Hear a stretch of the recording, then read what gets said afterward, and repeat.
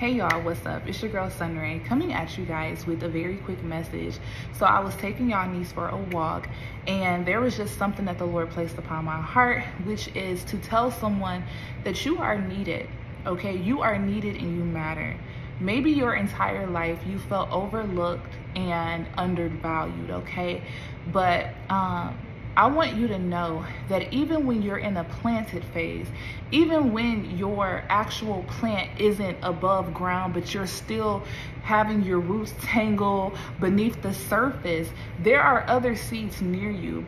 God may have you working in a certain industry. He may have you ministering to people that live next door to you, maybe in your apartment building, whatever the case may be. But the Lord wants me to come on here and tell you that you are very significant to his kingdom. You are a vital piece and you matter. You are literally shining his rays of light into the lives of other people. His light that is within you, his light that dwells within you, you are shining it. When you speak to people, and you speak life into them, when you choose to pray for other people, when you encourage other people, whatsoever it is, you just being you, you don't even understand your value and your worth. And the Lord just wants you to know today that you are very valued, you are appreciated in the kingdom of God, and more importantly, that you are needed. So do not believe the lies of Satan that says you are not valued and that you are not needed. We need you in the kingdom of God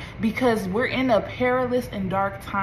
And we need those rays of light that will be out here shining as the beacons so that those people who are in darkness can know that they too can come to know the Father and can shine as radiantly and brightly as you do. I was gonna say as you can, but as you do, okay?